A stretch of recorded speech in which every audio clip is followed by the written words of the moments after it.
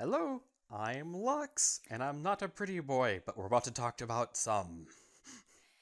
And I'm Ember, and apparently I don't even exist in this universe because there are no girls. And you guessed it, this is our thoughts on Cute High Earth Defense Club Love Love, episodes 8 through 12. This season. If you haven't finished watching it yet, go watch it and then come back, because spoilers, this is your only warning. Yes, spoilers about pretty boys in nice outfits. Kind of. Okay, first off, those twins. They are like creepy fanboys. Extremely creepy, as if episode 7 didn't have us clued in enough. It gets worse. Listening devices? Really? And weird fantasies? I was gonna save that one for later, but yeah. Also sticking your idolized hero in a coffin, since we're going there. Yeah. But okay, let's see. What was it, 8 or 9? Where it was basically a love potion that struck Yamoto? It wasn't 8, because that was the New Year's episode. Oh, yeah.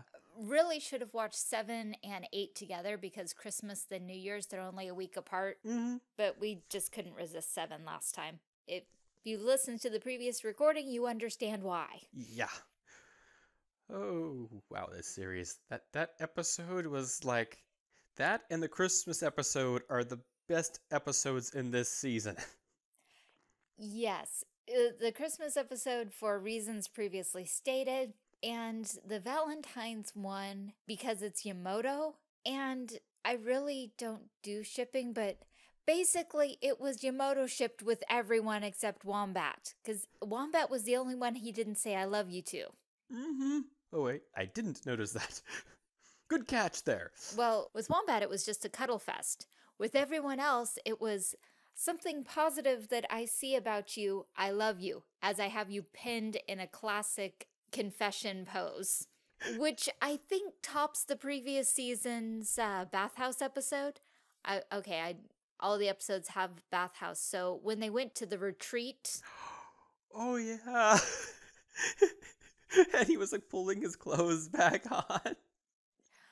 Yes, not just that, but also between the 3 villains and the 5 heroes, the awkwardness. Oh. Speaking of awkwardness, going to the final episode again. It was all about a lover's quarrel. Don't call it a lover's quarrel. What else would you call it? We'll get to that also awesome episode a little bit later. Yes, I think this season probably wins for the least use of fight scenes, because we don't even spend much time battling the monsters that aren't being ignored by the battle lovers. That was another thing I liked about these last couple of episodes, where the fact that the battle lovers were like, dude, just go away. We don't need this. Or, it's a holiday. We're declaring this a holiday. This is a day off for us. You go. Don't bug us.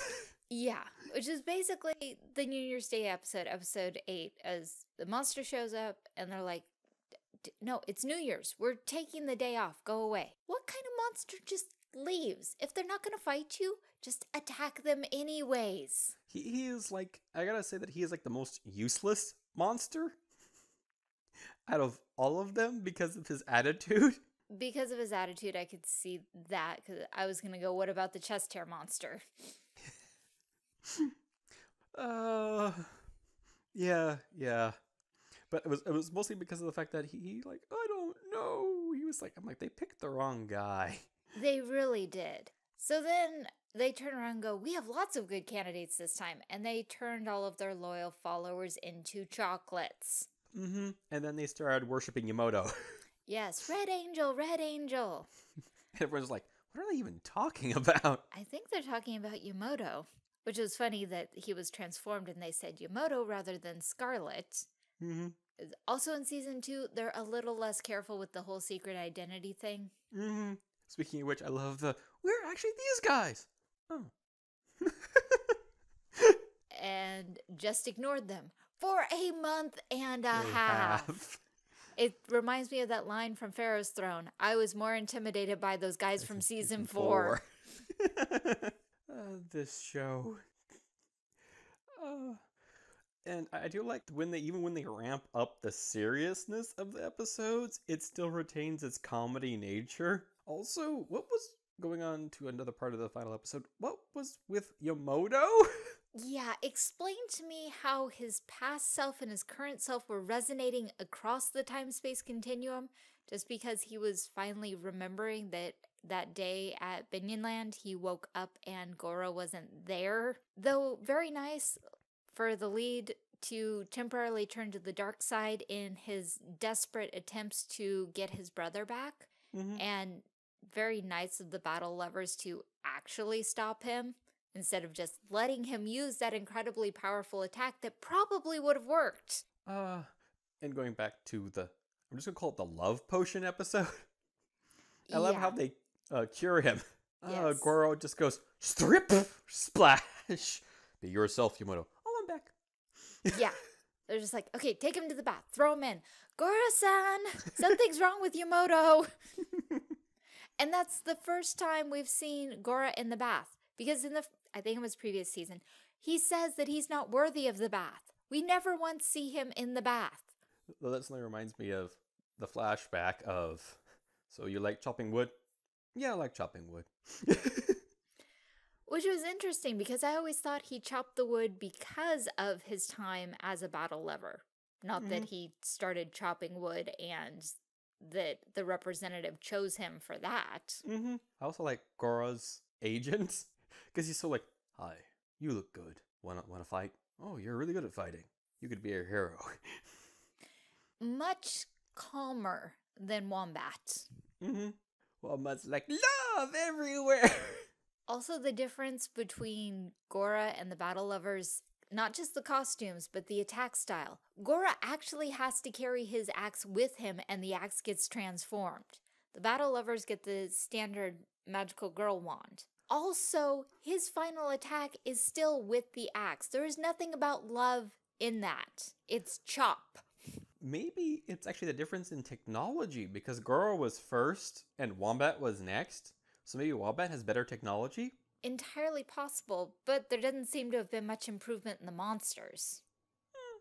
I do like that little touch in the flashback, though, of the monster gets cut in half. And the guy's sitting there all happy, kind of in his underwear, and you see the monster suit in half, and you wonder, was this guy actually a mascot for the park that got transformed? Well, he was probably supposed to be in the hero show, and then for some reason he got picked to be the monster, and so the real heroes ran off, real heroes in air quotes for the hero show, and then Gora had to show up. Also, it was nice to see that the evil twins actually had contact with Gora, that they weren't just fanboys of the show, but that Gora actually saved their lives. And it sounds like they actually had that happen to them before they actually watched the show. They didn't watch the show until later, when they moved. Though, I love how everyone kept asking, like, so you lived in outer space, right? How did you not see this version? Well, we had this old TV. Was this broadcast on Earth, or...?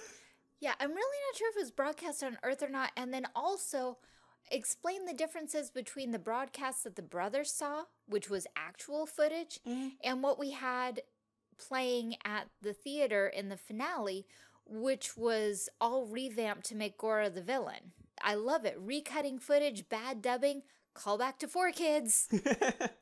Who says it was actually a callback to 4Kids? But maybe it's just a callback to bad dubbing and editing, period. Yes, but 4Kids is the most guilty out of all of anime. Well, as Americans concerned, I don't know about Japanese. True, we have a very slanted view, being in a different continent from other people. And we don't really have any friends who live over there, so... Because that doesn't make sense for it to be on a Japanese broadcast, unless the people writing it had experience with what happened to their work when it was brought over to, well, exported to other countries. Speaking of exporting to other countries, could someone else get the license for both seasons and bring it over here for a reasonable price and dub it? Because I have a feeling the dub would be great even if it was bad. Because just hearing those lines in English would probably be hilarious. But special edition box sets with soundtracks that I don't need and done in like 4-episode blocks. It's all about money and space. For the same amount of money and the same amount of space, I can get much more of another season, unfortunately. Yeah, because we're both like, oh, cool, it's being released in the US. Who are these guys? And then when it actually comes out, sign up! Oh, it's one of those. It's like having Aniplex get a series. Yeah, because like, dudes, you do realize that if you just release it subtitled, you're targeting the wrong market. The problem is you have to compete with free. Yeah, if you have to compete with free, you have to give better options than free. The soundtrack and everything was nice for special edition, but once again, you're competing with free. What's easy to get? Soundtracks. What's not easy to get? Good dubbing. Yes. And just to clarify, as we're discussing competing with free, we did watch the series legitimately. On Crunchyroll. So if you haven't seen it yet, go to Crunchyroll. Also, why are you still listening to us? We told you about spoilers. Go away. Go. Crunchyroll's free. Go watch. Why are you still here? Oh, you already watched it? Okay, welcome back. Yeah. No. Come on. Interacting with an audience we don't even have.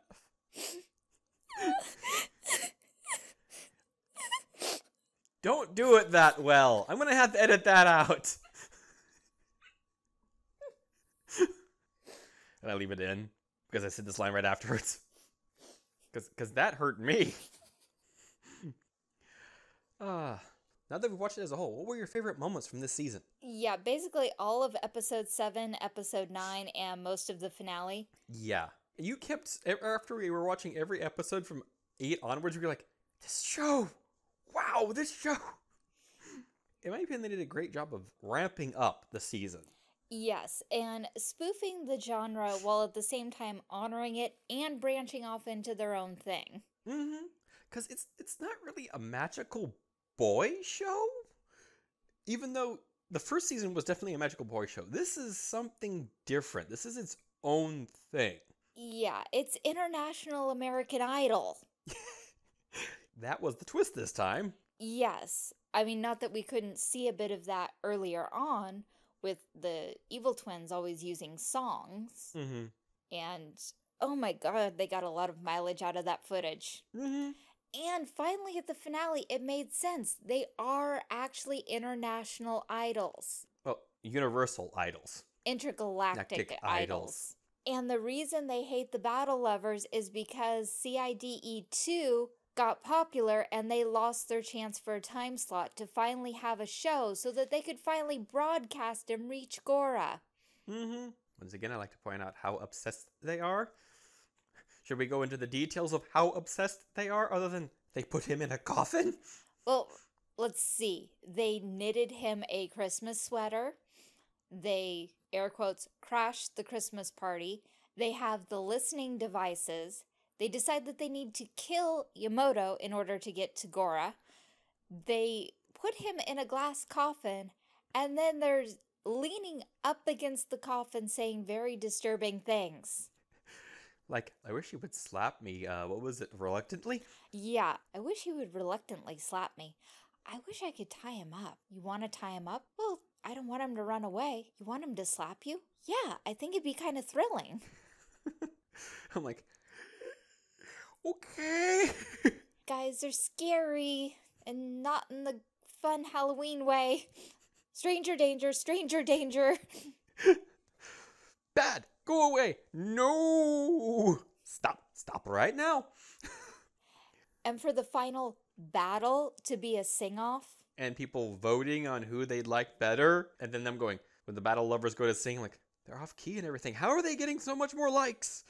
I don't think it was that they were getting more likes. It was that they were getting likes at all. And finally, we got to see an on-screen translation of the lyrics. Mm-hmm.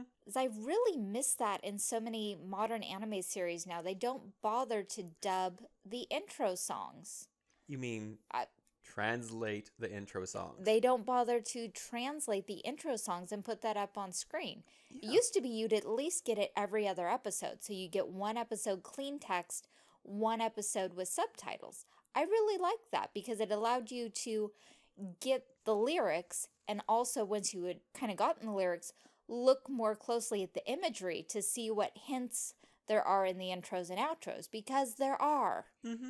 I just wondered about that because what's really interesting is when we were doing Sailor Moon, you were watching it and weren't getting the subtitles, but I watched it on Crunchyroll and got the subtitles. Yeah, and I was watching directly from Viz, who was the company providing it, you know, the rights holder and everything. You would think they would have the best version. I wonder if the DVD/Blu-rays have subtitles for the intro and outro songs. Maybe they save that for the DVD/Blu-ray releases. Could be, but they've done a lot of tweaks to the and fixes to the animation for the DVD Blu-ray release. That's the thing we might want to look up to see if they've done anything with Cute Higher and Defense Club Love for their releases. Because we know they did a lot for the first 2 seasons of Sailor Moon, Crystal. Viz isn't the company that has Cute High Earth Defense Club Love Love. No, but I'm talking about the company in Japan who originally animated it. Ah. When they did the DVD releases, did they do any fixes for Cute High? Because that seems to be a theme now. The show gets released because it's on such a tight schedule, they don't have a chance to really fix anything if there's any major errors. They just release it that way, and then the DVD/Blu-rays get a reanimated version of certain scenes that they didn't have time to finish animating. Which, again, extra value. It also gives the animators more time to tweak the scenes.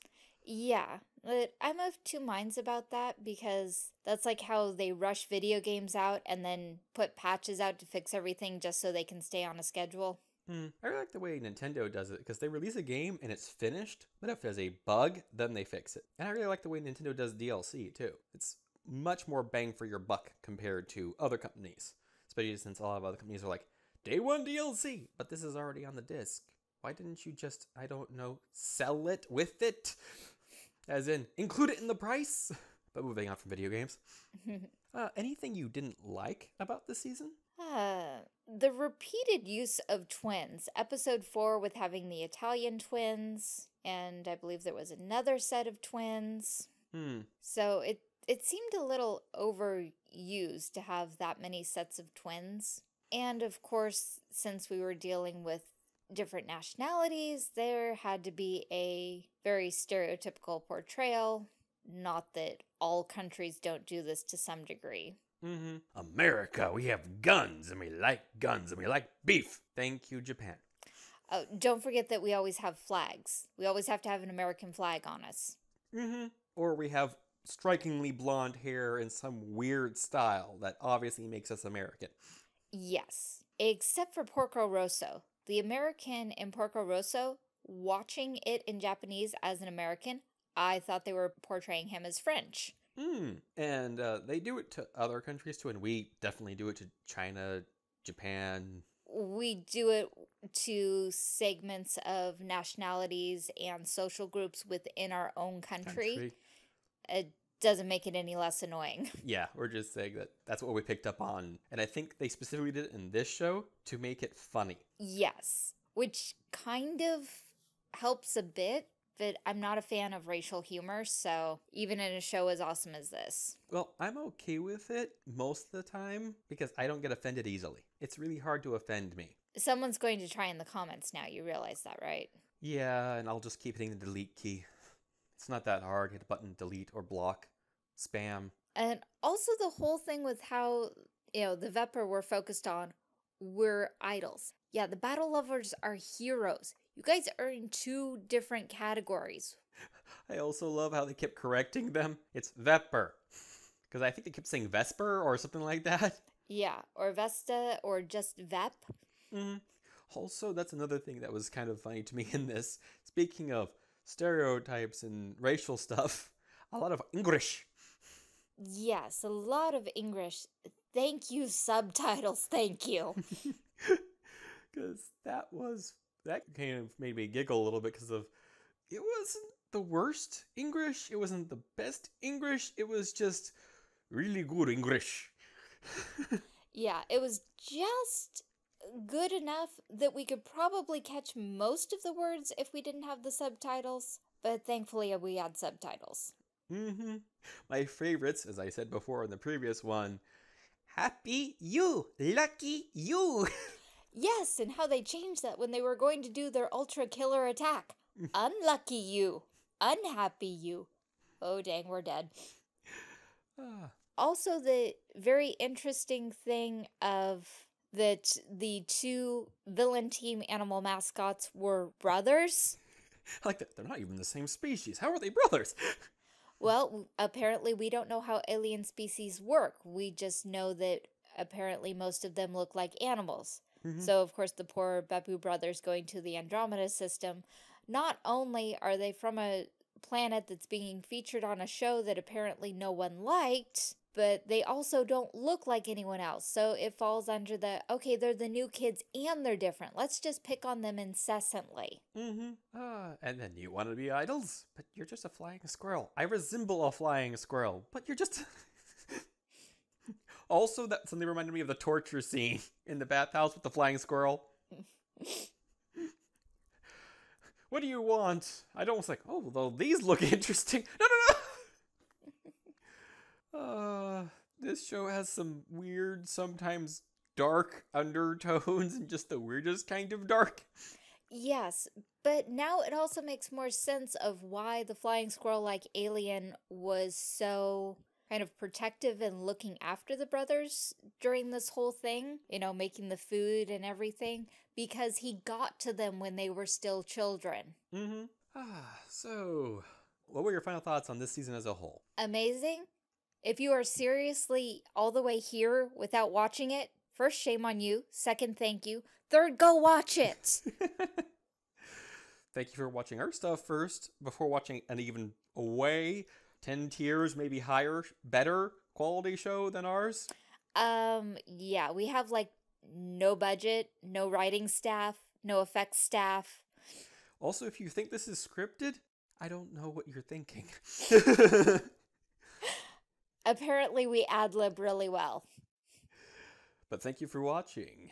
My final thoughts are like, oh my god, this was better than the first season. That's rare. Also, how on earth will they do a third season after this? I still want a flashback to Gora's season. Yeah, I'm just like thinking, if they do a third season, where would they go from here? And if they do a third, I kind of want them to stop at 3 because it feels good. But I wouldn't mind more because it would probably still be enjoyable, but it may not be as. But still, like, wow. I enjoyed it. The pacing was good. The ramping up in the season was good. I love the fact that it actually knew about itself, so it was making fun of itself and the genre at the same time. It's a wonderful show. If you've already watched it, go watch it again. Because we're probably going to. Well, thank you for listening. This has been our thoughts on Cute High Earth Defense Club Love, where love has no meaning. And speaking of love, we would love it if you would subscribe. And we would love it if you looked at my art and maybe favorited it, liked it, reblogged it, or retweeted it. You know, you can find all my stuff on Twitter, Tumblr, and DeviantArt. So, share the love? And if you want to share even more love, why don't you head over to my Patreon? Maybe drop me a couple of bucks and be able to see it all in glorious HD and high resolution. I am currently working on recreating a 3D model of the Cutie Mark Crusaders Clubhouse. If you want to come over and encourage me to work on that project, or if you just want something of your own, you can commission me. 'Cause remember Battle over Sulfur, love, money, somewhat related. And that's a wrap.